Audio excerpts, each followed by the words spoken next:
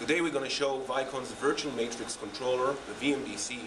We have it set up here with 4 monitors on our video wall, and as you can see we have those monitors set up on our display to represent them as they look on the wall. To start a camera, the user can grab the camera from the list and move his mouse to the monitor he wants the video to start on. He can also grab the camera and drop it right on the monitor icon on his screen.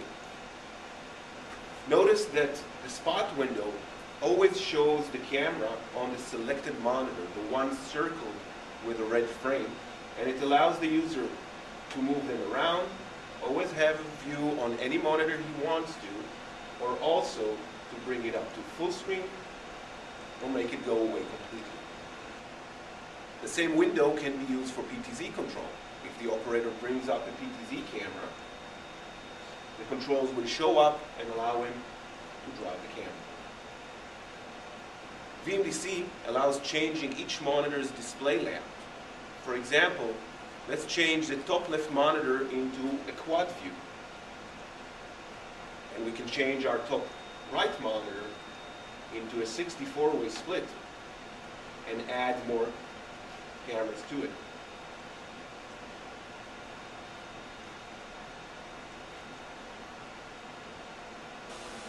Depending on the cameras you use and the monitors you have, you can display HD images easily. The maximum number of cameras a VMDC can display will depend on the camera's resolution, frame rate, and compression.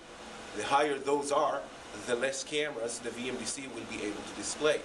For that, we can add more and more VMDCs and have the main VMDC control them and allow increasing the total processing power. Macros can be set up to run on command, on alarm, or on a schedule. Note that the macros are represented differently for the operator in order for him to know the difference on the displayed monitor. VMDC can be used in local Vicon mode as well, like a regular workstation. The operator will primarily use his mouse.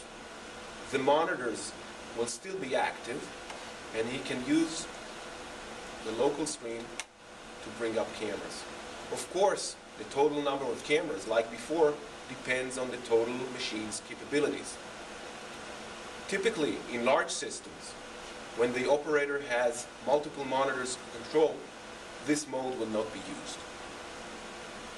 A unique feature in this mode is the ability to call up a camera more than once and zoom in to different locations in the same view.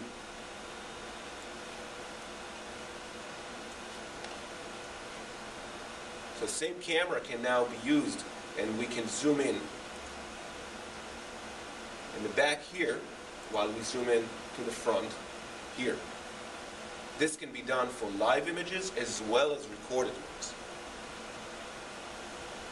This can be an extremely powerful tool when using the system for forensic purposes. VMDC allows us to play back any video recorded by the system. It will provide us with a playback mark and a timestamp. We can also play back on the monitors. In this case, the operator will get an indication that playback is now being presented on that tile. The spot window will allow him to digitally zoom into the played back images. VMDC can be controlled and operated from a keypad or from PLC devices such as touchscreens over serial or IP communication.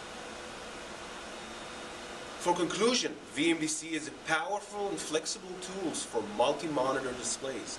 It can be designed to use on small local display systems or very large citywide seaport airport systems. For more information about VMDC and the other Vicon products, please visit our website at vicon-security.com.